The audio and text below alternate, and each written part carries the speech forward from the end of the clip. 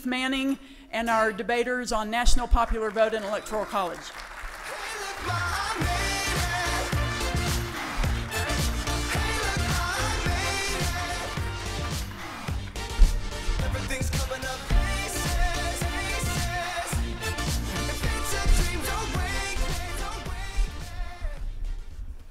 All right, good morning. Let's talk about the Electoral College and the National Popular Vote Interstate Compact. I'm Hadley Heath Manning. Thank you, Jennifer, for the introduction. I am proud to be a Tony Blankley Now Senior Fellow, and that should explain my shoes. These are the Tony Blankley shoes that are not to spoil anything for tonight, but they are typically awarded to new Blankley Fellows. I'm joined today with a couple of distinguished panelists. Let's see, I've got Ted Trimpa immediately to my left, although maybe a lot further to my left, we'll find out. Probably. Yeah, he is the principal and CEO of Trimpa Group, which is a progressive public policy, advocacy, and strategy firm. The Atlantic has called him Colorado's answer to Karl Rove. And I found another interesting tidbit from the Denver Post. It says, one of the most important players in Colorado politics you've probably never heard of. Well, that was in the Denver Post 10 years ago, and I imagine a lot more people have heard of Ted Trimpa by now. Previous to his work at Trimpa Group, he had a decade of government relations and political consulting experience. He was in the government relations group at Brownstein, Hyatt, Farber, Schreck, and got his start in politics working for U.S. Senator Nancy Kassebaum. He has a JD and a BA from University of Denver. So join me in welcoming Ted Trimpa.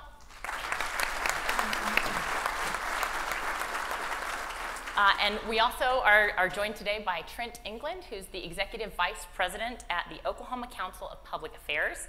He's also the David and Ann Brown Distinguished Fellow at that organization, and prior to working in Oklahoma City at the Oklahoma Council of Public Affairs, he was the Executive Vice President at Freedom Foundation in Washington State and interim CEO there for some time. Once upon a time, he worked as a legal analyst for the Heritage Foundation, which is an organization some of you may have heard of. And among other issues, there he focused on constitutional issues and helped develop their guide to the Constitution. His work has been published in the Wall Street Journal, the Christian Science Monitor, and many other publications. He has a law degree from the George Mason University and his BA in government from Claremont McKenna. So join me in welcoming Trent, England. So I thought we would start by talking a little bit about the Electoral College and the National Popular Vote Interstate Compact, which Colorado joined this year, and you guys have to correct me if I'm wrong on the statistics, but I believe Colorado became the 12th state to join the Interstate Compact. Is that correct? We have 16 jurisdictions. 16 jurisdictions, so we are even further ahead. Now, I read that there were now 181 electoral votes. 196. 196, so my numbers are dated, but 196 electoral college votes are possibly joining this interstate compact that only takes effect when 270 electoral votes from the various states have agreed to this interstate compact, which essentially says that the electors in those states would not follow the traditional electoral college system, but would instead cast their ballots for the winner of the national popular vote. And so I thought we would start by talking about that compact and what it means. We have a couple of minutes for each debater to offer his opening remarks. And in your opening remarks, if you could, touch on what the Electoral College is, what this interstate compact is, and whether or not this interstate compact would be the effective abolition of the Electoral College or not, or sort of what the ultimate goal of the interstate compact is. Maybe we'll start with Ted. Sure. Well, first off, I just want to say thank you to Jennifer and Rick and to the board of the Steamboat Institute for inviting me back up again. I probably am the leftist person in the room, and I'm proud of that. But I do want to say that it's really important for people in my world to be at events like this, and I actually think we should have more people here, because I don't believe this country is separated as it's painted out to be in media today, and I can see that just from anecdotal conversations with you. So thank you very much for having me here, and I'm always glad to do this. And Hadley, you did a great job explaining what the compact is. I got my numbers wrong. A lot of people mess it up. Okay. So the interstate compact is a contract that states enter into by passing legislation. And as Hadley says, it says that you will, compacting state, agree that once there are 270 electors in the compact, cast your electors, whoever wins the all 50 state and District of Columbia popular vote for president. Now, there are two categories of reasons why we believe that this is the appropriate approach. And then the third thing I'll talk about is actually the Electoral College, and it's really not the Electoral College we're talking about, but the winner-take-all rule. So first off, 3/4 of the states in elections get ignored today. 3/4. 96% of the campaign visits were done in 12 states in 2016. And this means that all of those votes, none of those votes matter. They don't count in a presidential election. So, Ted, why would anybody care about that? Because it skews policymaking. You think about, in addition to the fact that people's votes don't count, you think about Medicare Part D, the largest increase in entitlement spending in the history since the creation of entitlement spending. Why was it done? It was done by a Republican president, Republican Congress, and guess what? It was to hold the state of Florida. Now, Democrats are just as guilty. The largest SBA loan during President Obama's term went to, you're gonna love this, a ricotta cheese factory. Where? In Ohio. You know, and you have twice as many disaster declarations in battleground states versus non-battleground states. You have more of the grants that come from the federal government to battleground states rather than non-battleground states. So it's time we believe that every vote in every state should count the same. Thank you. Trent. Yeah, so thank you so much to Steamboat for putting this on. I completely agree with Ted that one of the reasons we were talking about this before we came up, that I've spent so much time working on the Electoral College and studying this, going back into the 1990s, but really over the last 10 years, is partly because it's an issue where good people can disagree, and I mean there are Democrats who agree with me, there are Republicans who agree with Ted, and I think that makes it, frankly, a more edifying issue to work on. But I do think it's important to go back to the beginning of the Electoral College and then also the beginning of the National Popular Vote movement to understand what these institutions, what the institution is about, what MPV is really about. And if you go back to the founding debates at the Constitutional Convention, you actually find a debate like this, a little bit, which is, although a little bit it's James Madison debating himself, because James Madison stands up and he says basically this. He says, I'd love to have a national popular vote for president. It's simple, right? I mean, it has undoubted appeal, right? It would be a simple way to do it. There was no concern. Sometimes people say, well, they couldn't do it because, they rode horses and it was, it's tough to get information around. That was not a concern that was raised at the Constitutional Convention. They could aggregate the votes. It would just take a little bit longer. The concern was the same concern that I have today, which is, Madison says, look, the problem with a national popular vote is inevitably the power would wind up permanently vested with the big population centers. And so Madison says, as much as in theory I might like that, that's one of the reasons I love the founders, because you find this all through the constitutional debates, right? In theory, this might look sort of good, but what we care about is whether it actually works in practice, right? And Madison says, in practice, it would not work. It would be a disaster because it would entrench control of the executive branch in the biggest population centers and leave everybody else out. And so we have an electoral college, which also, I'm sure we'll get into some of these things, also provides a whole bunch of ancillary benefits where I think if you could bring Madison back today, he'd actually say, this works even better than I thought it would, but we'll get to that. National popular vote this interstate compact was created by people who want to abolish the electoral college.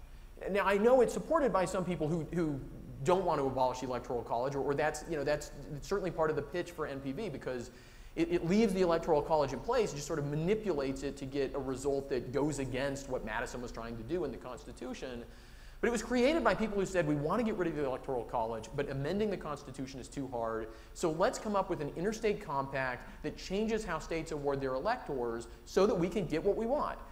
And the founder of National Popular Vote, John Koza, a very smart computer scientist in California, who also invented the scratch-off lottery ticket, so he has lots of winnings to invest in this effort.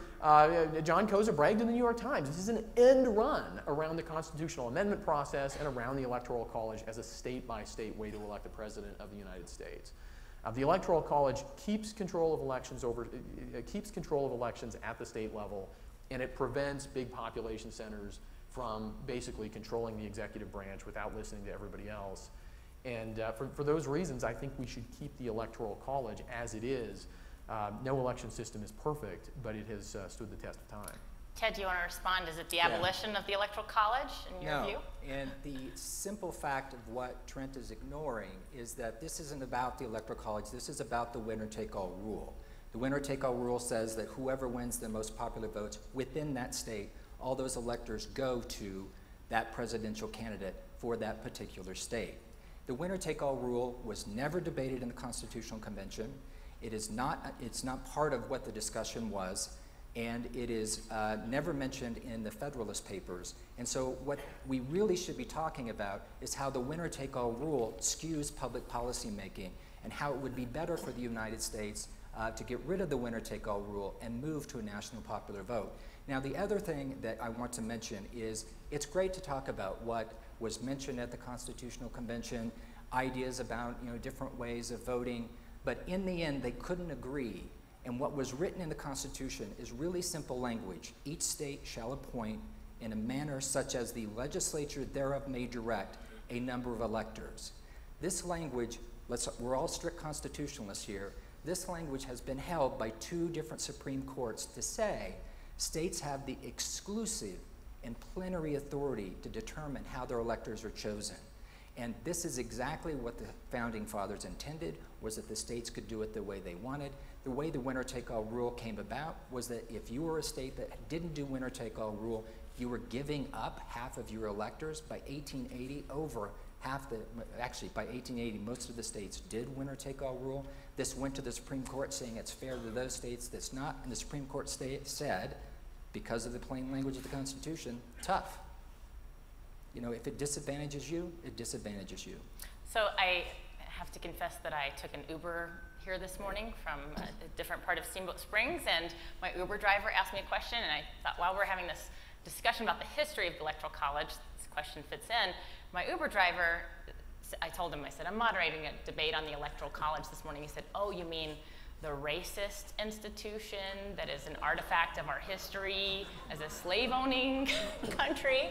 And so I wanted to ask Trent if he would respond to that because, understandably, people who oppose a national popular vote are concerned about urban centers. But I guess there's a perception that the Electoral College weighted our presidential system in favor of less populous states that were more rural and perhaps slave-owning. What do you say to that? Yeah, no, and this has been, many people will have seen Congresswoman Alexandria Ocasio-Cortez's comments just yesterday, I think, saying that same thing. And it is simply, while it is true that race-based slavery is the original sin of our country, and I think that we should be serious about that, it is not true that it was the primary motivating factor behind the Connecticut Compromise, which shaped Congress, which is what the Electoral College is based on. If you think about the Electoral College, it's actually just sort of a pop-up Congress. If you think about the math behind it, it's a Congress that that is selected by the states, exists just to elect the president, then it goes away. And so that's the implication there is really not so much about the Electoral College. It's really about the compromise that created Congress and the U.S. Senate. And the fact is, there were small states in the South. There were small states in the North. And I always think it's just a strange argument that people make where they ignore the real political dynamics, which, as you mentioned, New York and Virginia were the big states. One in the North, one in the South. They both had slavery at the time of the founding, but New York was in the process of abolishing it, thanks to people like Alexander Hamilton. And it was not the reason why we have the Electoral College. And frankly, if you go forward in history, and maybe we'll come to this later, if you look at the post-Civil War elections, the Electoral College actually prevented racist vote suppression from stealing the White House in at least one election, right? And so we've actually seen, whatever the founders' intentions were, whatever was in anybody's mind, we've actually seen the Electoral College protect minority interests, and specifically, in that case, freed slaves and their ancestors in the 1870s and 1880s, protect them. And so I think we should look at that history too. Interesting. Well, my response to that would be, I think what Ocasio-Cortez is talking about, and I have to say, as a avowed liberal, I'm not in that camp. I think she's a danger to the party. So I just want to be on record as saying that. But she's so much fun. I can tell you the one great thing about Ocasio-Cortez having the kind of attention she's been having is we're no longer going to see Nancy Pelosi on mail pieces. So I think, though, where her comment about it being racist and then what the cab driver was talking about is probably more about when they were trying to do the constitutional amendment in the 70s to get rid of the Electoral College and the agreement that was made from some senators in New York with some senators in the South. And it was in part around race and protecting certain power centers of race, because this was back when New York was a battleground state. But there's a kind of a theme that keeps running through Trent's comments, and that is big states are going to control, big cities are going to control, and we have to think about what the country looked like at the time of the Founding Fathers. You know, we're talking 13 states. So if you have 2 big ones, you only have 11 other states. Today, we may have 10 big states, 11 big states. They only represent well, let's take the 11 biggest states represent like what, 1/12, I'm trying to remember the number, and then the other 38 states, basically the 11 states and 38 states represent the same number of people. And with big cities, if you take the top 10 cities is 15% of the top 10% is 8% of the population in the country, and the top 50 cities is only 12% of the population. This idea that big cities or big states are going to control the election, the arithmetic just doesn't support it. And the other thing you have to think about is that assumes that big cities are always going to vote all Democratic and that big states are going to vote, which is actually not the case. Historically, when you take a look at the largest states, the highest percentage that Democrats have received, overall when you average it out, is 63%. That is the same for the remainder 38 states for Republicans. And so what that says to us is that this country really is pretty much 50-50. And when you take a look at another example, 1/6 of people live in urban centers in the United States, 1/6 live in rural areas. And the same kind of percentage flip applies for that 1/6. The rest of the country lives in the outside urban areas, the suburbs and exurbs. And in those areas, historically, presidential elections has been almost 50-50. So again, what this is saying is the country is pretty much 50-50, and there isn't a controlling, for example, rural areas aren't controlling it just as much as the collection of the 11 big states are controlling it. The problem with that is, and you can see this in political science, but you can also see it if you go out and work for a candidate. I ran for the legislature in Washington State in 2006 in a district where we had some tightly packed suburbs and we had some very rural areas with people with big dogs down long driveways. And every voter was equal, right? Every voter was mathematically equal in that campaign. But you'd be crazy to treat every voter the same because we live in a world of finite resources, right?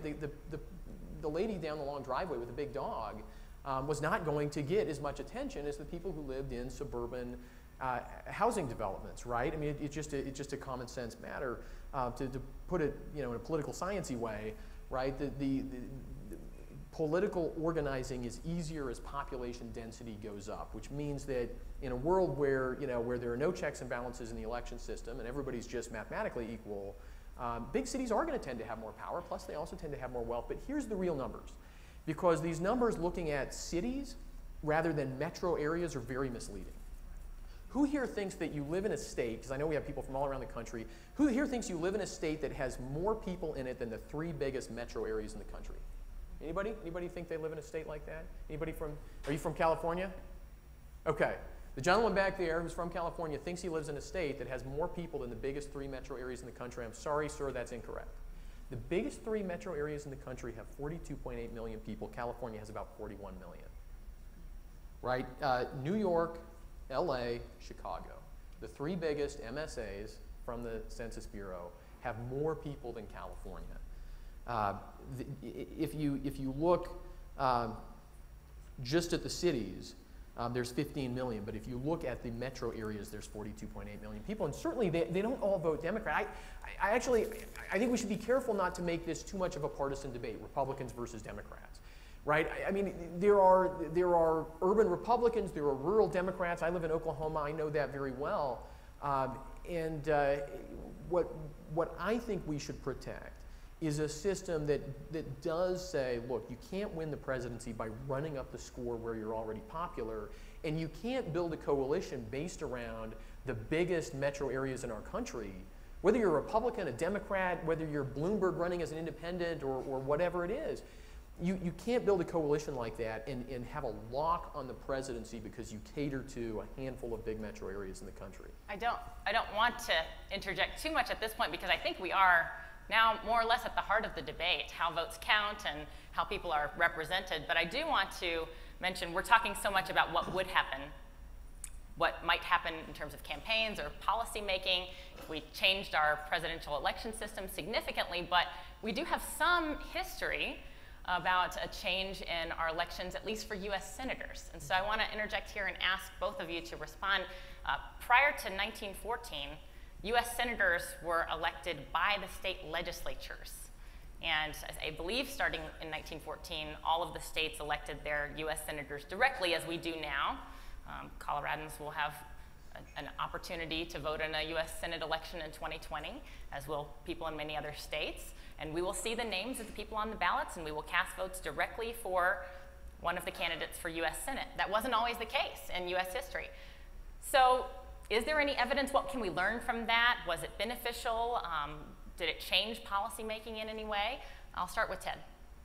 Well, first off, given I'm from Colorado and Democrats just swept everything here, including a completely Democratic legislature, being completely self-interested, fine, let's go back to the legislature picking it, and then we'll have 2 really good Democratic senators. I mean, that shows how transient these partisan arguments are. Putting that aside, what this argument is touching on is 2 things. 1, how do you protect small states?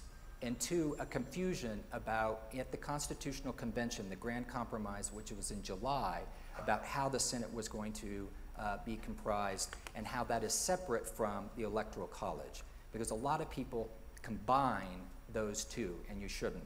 So let's talk about the first piece in terms of protecting small states. That is true. The United States Senate was designed to protect small states. Montana has 2 senators, California has 2 senators. And that was definitely part of the debate. That was part of the compromise that they made, and that the House would be proportionally represented based on population. On the second point, the compromise of 1850, in which the senators were picked by the state legislatures, has to be kept separate from the Electoral College, because the Electoral College decision wasn't made until September 4th at the 1787 convention, whereas the 1850 compromise was done on July 7th. So I think it's important to keep those 2 separate. Now, is it a good thing or is it a bad thing? I'm for national popular vote, so I'm going to say that the people should elect. I think we need to be really careful that as we have a process, for example, how we elect the president, where we now have had 5 elections where the candidate won the Electoral College and not the popular vote, and 2 of those are very, very recent. We're going to have more of those here in the upcoming future just because our country is so closely divided. And what is that going to do, and what does that say to the rest of the country? And particularly, imagine what would happen if in this next election the Democratic candidate won the Electoral College and Donald Trump won the popular, and won the popular vote but lost the presidency. I mean, it will be a really unfortunate situation in terms of how I think people are going to respond, and that's the reason why every vote in every state should count in every election just the same. But it's interesting. I mean, people on the left have been saying that going back to the 70s and probably the 50s, when there was another effort in Congress to try to get rid of the Electoral College. And JFK was the big defender of the Electoral College, by the way, in the 50s as a senator. But they've been saying, if we ever have an election like this, there's going to be riots in the streets and Americans are going to go crazy. And 2000 rolled around, and of course every state mattered in 2000, by the way, a rebuttal to this idea that only a couple states mattered, or only Florida mattered. George W. Bush had lost any of those states, or Al Gore had managed to win any of those states, including his home state. The election would have gone differently. Every single state mattered in 2000, as every state matters in a certain sense in every election. But Americans seem to be more law-abiding than some of my progressive friends think they are, which I think is a good thing. No, I think these issues are all linked. I mean, this is the reality of a constitution. All these things, all these checks and balances work together. It's a political ecosystem. I often use this analogy because I went to school in Seattle, and they talked a lot about ecosystems, right? And they drilled it into our heads, right? If you go out and you make some change in the ecosystem, you can't just say, well, that animal's gone anymore. So too bad for that animal, but nothing else is going to change, right? The whole thing's going to reorder itself. And to the 17th Amendment point, the 17th Amendment, creating the direct election of U.S. senators, fundamentally changed our constitutional system. And the best example of that is if you go to Washington, D.C. right now, and you go, you walk out of Union Station toward the United States Senate, there's a couple of buildings on your right, and in those buildings are lobbyists for the states. I'm sure Colorado has some contract lobbyists there. Including me. Those people are lobbying for state governments because in 1913, the power of state governments in Washington, D.C. that was in our Constitution from the beginning was taken away. And it made possible things like the New Deal, which was intentionally designed to steer money around state governments, to take legislatures and governors out of controlling some of those funds that came into states through the New Deal, to make them, Amity Shlaes has written brilliantly about this, to make state governments appeal to be basically incompetent, and to give more power to the federal government. And all those things are made possible by the 17th Amendment. I think it's the right argument that we should have about what NPV would do. And it wouldn't, of course, it wouldn't mean that everybody's just magically equal and every state gets equal attention. It would just mean that different places would get more attention and different places would get less attention than today. You can't take the politics out of politics. Let me ask this, because we've been talking about the state's power to direct electors to vote in a certain way or not in a certain way.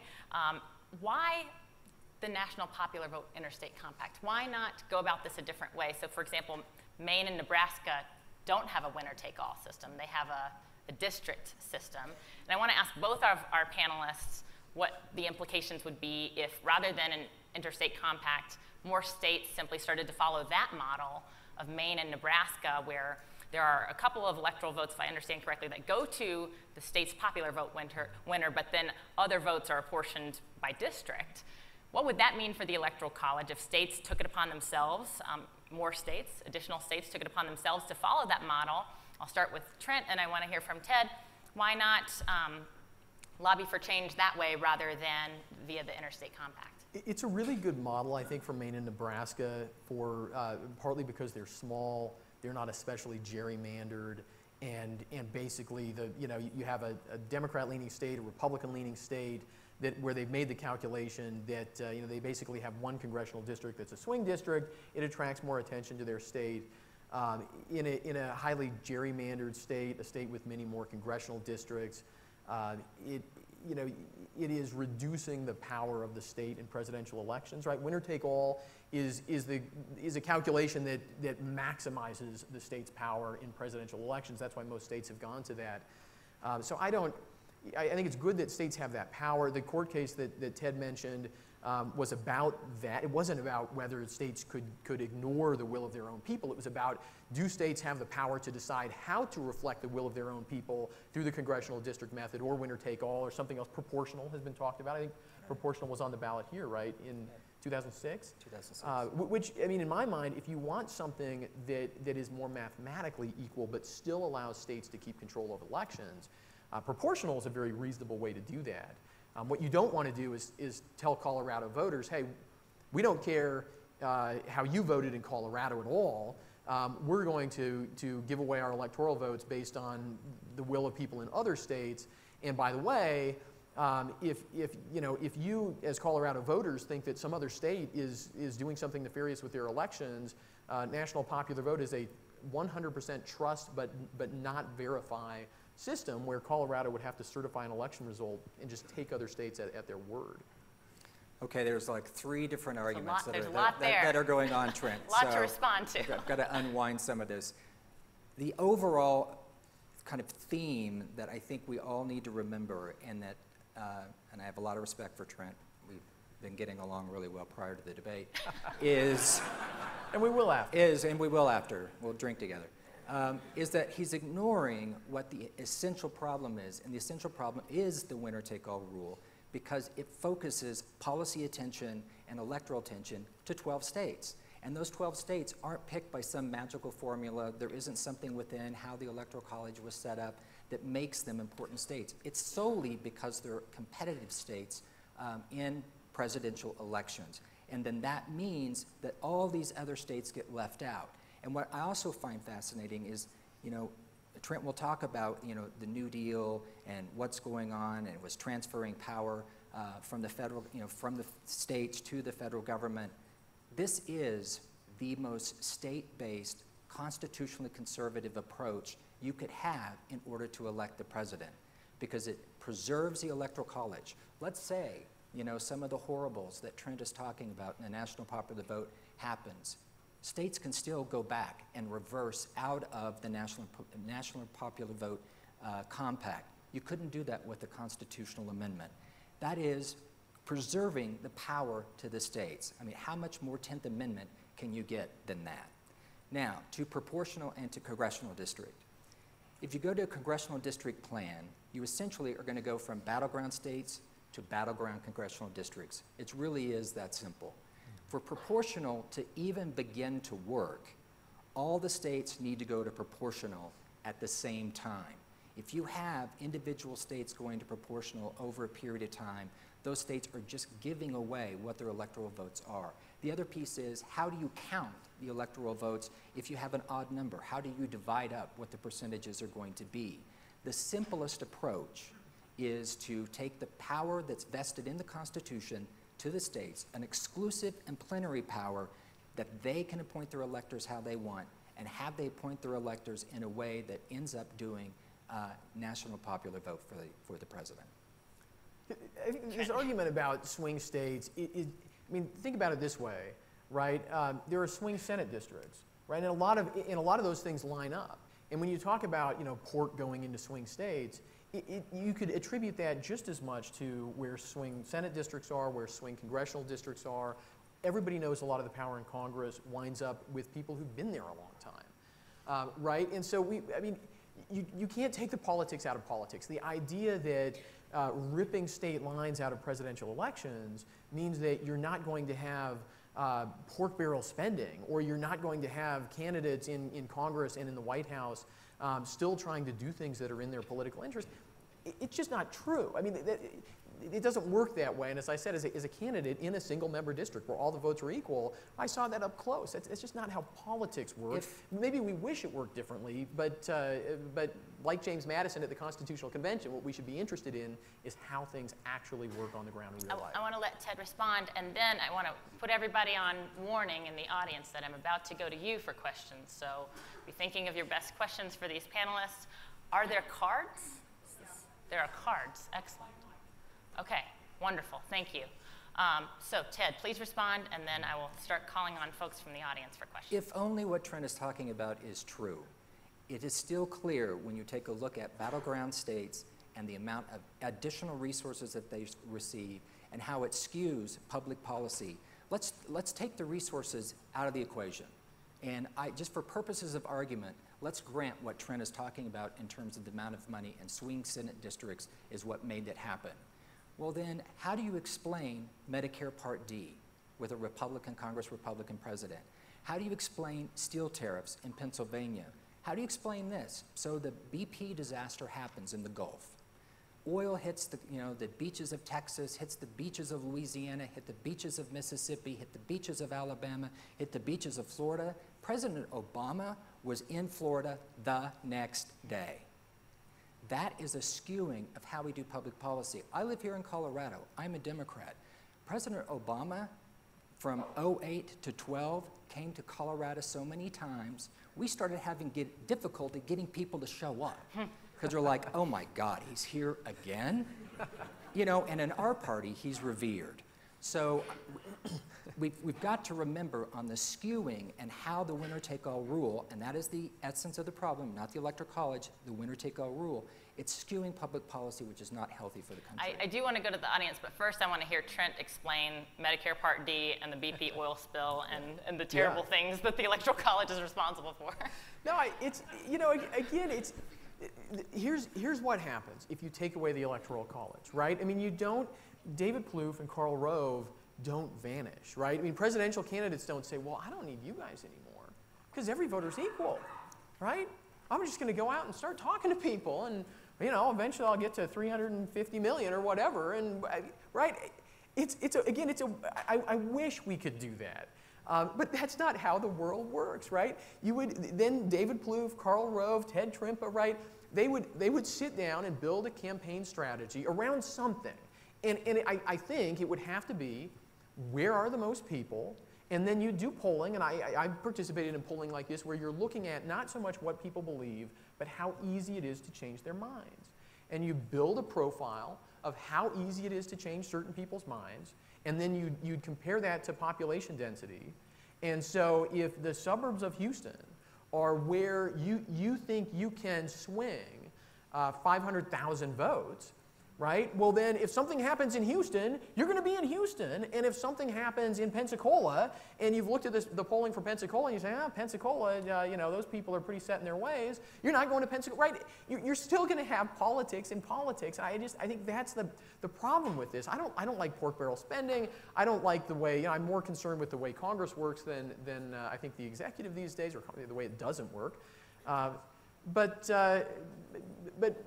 I always appeal to people, go through the sort of wargaming process. If you were a political campaign consultant for a presidential campaign under NPV, right, how would you do it? And you would do it, and the fact that you would do it some way is really the I'm sure rebuttal. Ted would do a very good job, because he's got a background in political One minute. consulting. If One minute, and then we'll go. only the arithmetic supported what Trent is saying.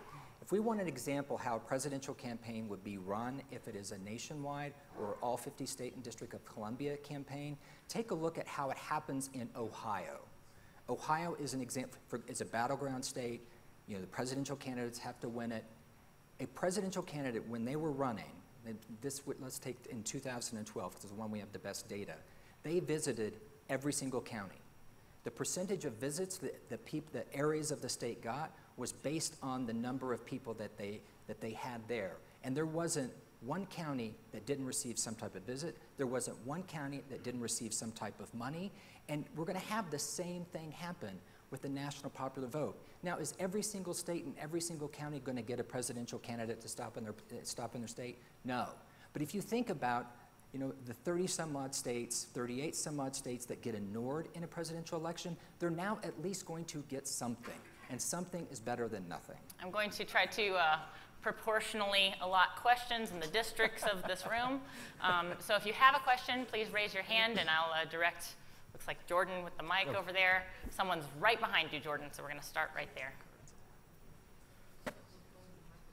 So this week, the 10th Circuit in Denver entered a decision on faithless electors, which was to say that electors cannot be bound to vote by state statute, which is in conflict with a Washington State Supreme Court decision that says, yes, you can. What do you think the implications are for the national popular vote debate, as well as the Electoral College generally? So, if I can jump in on that, one thing I will warn people is there's reporting out on this that is not correct. And I read a Fox News story on this morning that I'm sorry to say it implied something about all this that's not right. And I think Ted and I probably agree on all this. It has very little effect on the debate over the National Popular Vote Interstate Compact, because you have to remember, or maybe you'll find out now for the first time, electors are real elected officials who are nominated at state political party conventions. So when the Colorado Democrats, Colorado Republicans have their state conventions, they nominate a slate of electors. And what the National Popular Vote Interstate Compact would do, and this is where Fox News got it wrong, is not tell the electors how to vote, it would change which electors get elected. And so if the Republicans win the popular vote and Democrats win Colorado, well, the Republican electors, vice versa, the Republican electors would be elected. And the reason why the faithless elector issue always sounds like a bigger deal than it really is that, these people, whether or not they're going to be imprisoned for going against how they were supposed to vote, they have pledged to their party and been nominated by their party because their party believes that they will follow through on their pledge to vote for the party's nominee. Which is why every faithless elector ever has been trying to send a message and never trying to swing an election. But I do expect it'll go to the US Supreme Court. I agree with Trent on it's not as big of a deal as people are making it out to be, because what will happen is you'll just have better vetting with it, at the state conventions as to who they're picking to be the elected. Because keep in mind that language with the Constitution says, the legislature shall appoint. They appoint the legislature, and the legislature, in terms of adopting winner-take-all, has allowed within these parties and nominating conventions to do this selection. And another interesting fact, Bob, is prior to this last election, the last 57 presidential elections, there were 22,991 elector votes cast. Of that 22,991, you know how many were faithless? 17. So this is a problem that people are making out to be much bigger than what it really is. Okay, next question. Over here. Okay. This is a very interesting debate, but I think we have to go a little further into this. And it deals more with voters, okay? Voter ID, showing proof of citizenship, proof of residency, and last but not least, proof of life.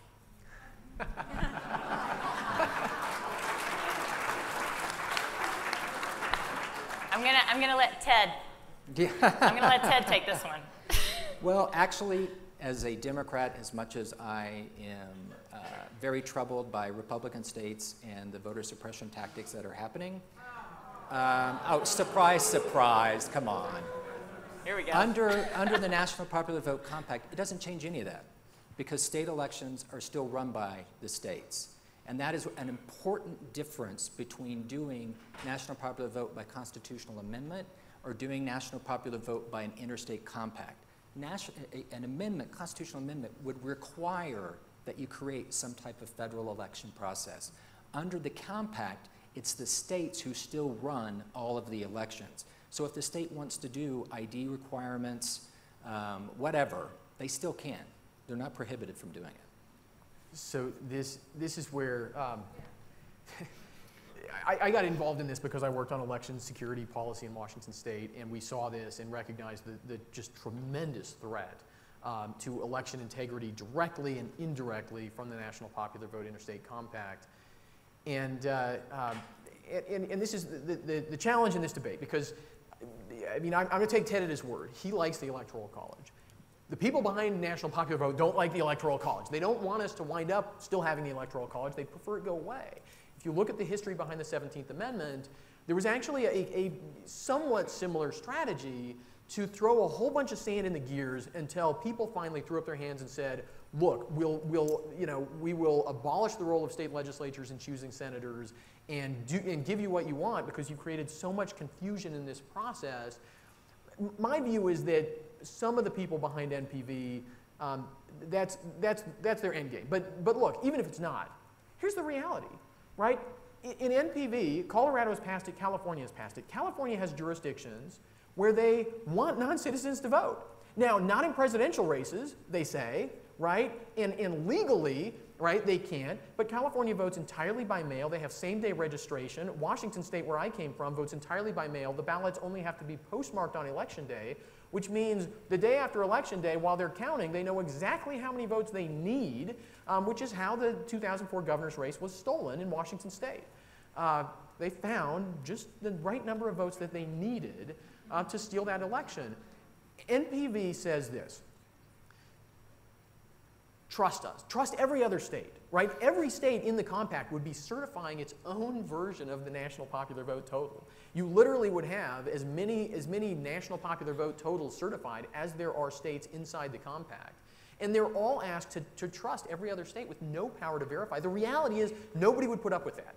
People in this room would demand that the federal government take power over elections because it would be your only act of self-defense against vote fraud in other states.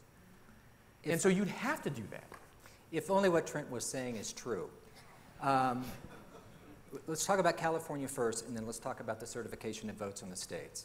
So on the California piece, a number of our Republican supporters will say over and over that if you go to a national popular vote, you're going to see an increase in Republican vote turnout because a lot of Republicans in California don't vote because it doesn't matter. It really doesn't get counted. And so let's remember that by going to a national popular vote, both sides have an incentive to actually start voting. We can argue about voter suppression, what all of that means. In terms of the certification problem, what Trent is talking about today, if what he's talking about today would be a problem under the current system, and it's not under the current system because the Constitution and federal law lays this out really clearly. The canvass of the vote is counted once the state certifies the vote through all administrative hearings. Congress still counts those votes. That has to happen before the Electoral College meets. And we're not seeing this problem today, so why would we be seeing this problem if we went to a national popular vote? I want to interject a question here about sort of the legitimacy of these two different systems, because I do think it's a problem for the Electoral College when we have recent elections where the popular vote total doesn't match the outcome of the Electoral College at a time when, by the way, Americans generally have the least faith in a lot of big institutions, including our government.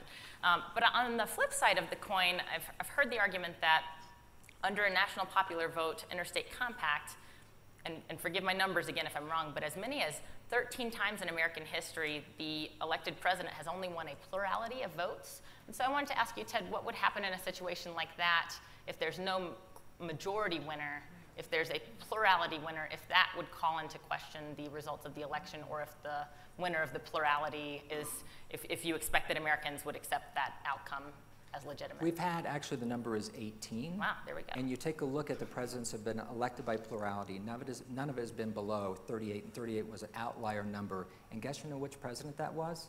One of the greatest presidents that we had, Abraham Lincoln. You take a look at this country and the history of voting, there's no indication when you're looking at history that there's going to be a problem with that, particularly when you look at gubernatorial elections. There have been over 5,000 gubernatorial elections. If there's going to be a problem with this low percentage of candidates being able to win, we would have seen it after we had 5,000 elections. But you can't say we don't need the system right now because the history we have under the system that we have right now shows that we wouldn't have a problem if we changed the system. You follow that, right? I mean, our electoral college shapes the ecosystem of our politics, which trickles down to state-level elections, including governor's races, right? And the reality for Lincoln, for Clinton, who Bill Clinton won, I think, his first time with 41.8 or something like that, is that at least the Electoral College required that they draw that plurality from a geographically distributed area, right? You couldn't, you could win 38%, 41% from, California, New York, Illinois, right? I mean, you could win in a few more states, right? You could win a regional or just, or the South, right? Like was happening in the late 19th century. You can win a plurality from a region. That's what's really dangerous. If you win a plurality and it's spread across the whole country, right, that is not as dangerous, and basically it does provide a floor. And this is why other countries, there are very few major foreign countries that use a direct, a national popular vote to elect their president. In France, you look at France's last presidential election, 600,000 French voters cast blank ballots in protest because they did not like the fact that in the final round of their election, they were forced to choose between someone who got 21% and someone who got 23%. Right? The majority of French people were against the two candidates in that national popular vote system. It's not a panacea. With my Well- apologies to Ted, I want to take one more question from the audience, and then I'm going to take closing remarks from both of you. We've covered so much ground. I commend this audience member for asking about voter ID, because that sparked a good conversation about the legitimacy of these two systems and how they might be accepted and so forth. So looks like I have a question in the back. Sorry. Jordan's got the mic, so he's in charge. I think this is a very important debate, but I think it really loses sight of the bigger issue. And the bigger issue is that there is a lot of voter alienation in our country, okay? And if we don't move back to a system where every voter feels his vote counts, he or her vote counts, then we are going to lose the war, okay? So I think as we move, along with this issue of national popular vote or whatever, it's really important to keep in mind there are other issues out there that are maybe more important. And that is gerrymandering, for example. If we don't get rid of gerrymandering in this country, then there's going to be more and more voter alienation.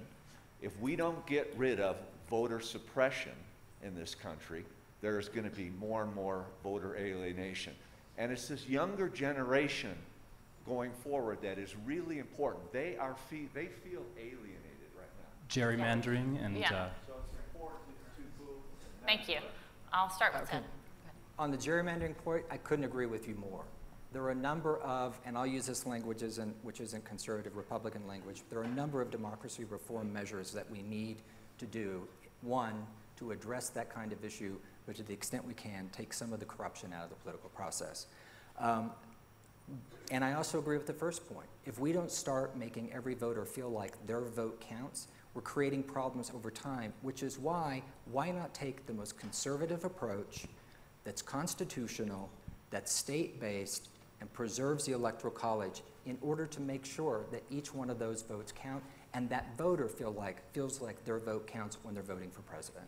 I happen to agree with the point that a lot of voters feel alienated and discouraged and feel like their voice doesn't matter, whether it's at the ballot box or elsewhere. There's a lot of general discontent and discouragement with our political system on both sides of the aisle.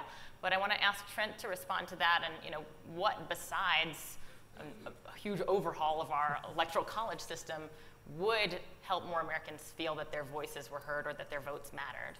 Yeah, no, it's a great question. It's an important question. The proof that NPV is not the solution is France and Canada, right? Canada's parliamentary, and so Canada, they're not directly electing a prime minister in Canada, but Canada has very, very high voter turnout. You could also, and the proof that it's not just about swing states or safe states is the Northeast. Because if you look at the political culture in New England states, they tend to have very high turnout, whether they're safe or swing states. And so there's something going on there, but it's not just about, it's not so much about this. And I would also say, as important as the issue is, I think sort of voter self-esteem is not a test of an election system. Right? I feel disenfranchised might mean, well, your civics teacher didn't teach you why the Constitution is so important and why it's so important to have a system of states. I think the real problem, I think NPV would actually make it worse, is that we have entered into this age, social media I think is a part of it, but I really think it's the cable news, 24-hour news cycle that sucks all of our attention to be focused on national issues in Washington, D.C. And one of the reasons I left D.C. is because I think that we have to focus more on our states and on our communities. I think if we could reorient voters, not to thinking, oh, I just want a president who represents me. I mean, what a silly idea in a country of 350 million people. What does that even mean, right? But I can make a real difference in my city, my county, my state. So I would appeal to all of us to try to shift our focus and draw the young people around us to focus on the governments closest to us, to try to get people engaged where it matters most. I know Ted wants to respond. And in the meantime, what you have happened is that you're still allowing 12 states to control a presidential election. 94% of presidential visits go there. The vast majority of money spent in a campaign goes there. And it skews what federal policy is making. So while we're doing that, the problems that Trent is pointing out for national popular vote are actually worse under winner take all. And there's one thing I have to say about the French election. The French election is like the California primary election. It's top two. And national popular vote has nothing to do with primaries, and it's inaccurate to compare France's way of electing a president to the way the United States does, no matter which method that we do, and it's the same with Canada. Trent, I'm going to let you respond, but I'm also going to let you know we're nearing the end of our time to discuss this very important issue, so this will be your closing remarks. You know, so Ted is right, actually. The analogy to national popular vote is not the second round in the French election, it's the first. In the first round, Macron got 23%, and NPV says, there you go, winner, right? 23%, you win all the marbles, right? We're not even going to have a runoff. And I mean, I think so. I mean, Ted's right, but it's even worse under national popular vote, right? You win with 23% of the vote. I mean, look, you know, I'm with Winston Churchill, right? He said democracy, you know, by which I think he sort of meant a republic because he was in a parliamentary system. It's the worst form of government.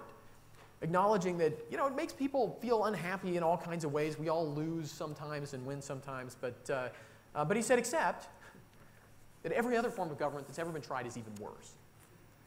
Right? And I mean, look, I think that the Electoral College has served our country phenomenally well. It helped to sew us back together after the Civil War by forcing the Southern Democrats to reach out in the North, which I think is a part of why JFK became such a strong defender of the Electoral College, right? His family would have been alienated from politics if the Democrats could have won the White House based on just, you know, a mix of voter suppression and driving up their vote totals in the South, right?